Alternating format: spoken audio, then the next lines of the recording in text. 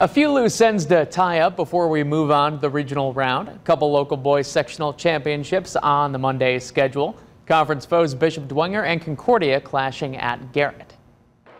The Saints and Cadets very different results in the SAC this year, but looking evenly matched on Monday. Preston Ross throwing it down early on off the oop from Sam Campbell. Dwenger fans getting a little loud now. On the other end, Cadet star Johnny Washington, tough contested jumper. He knocks it down.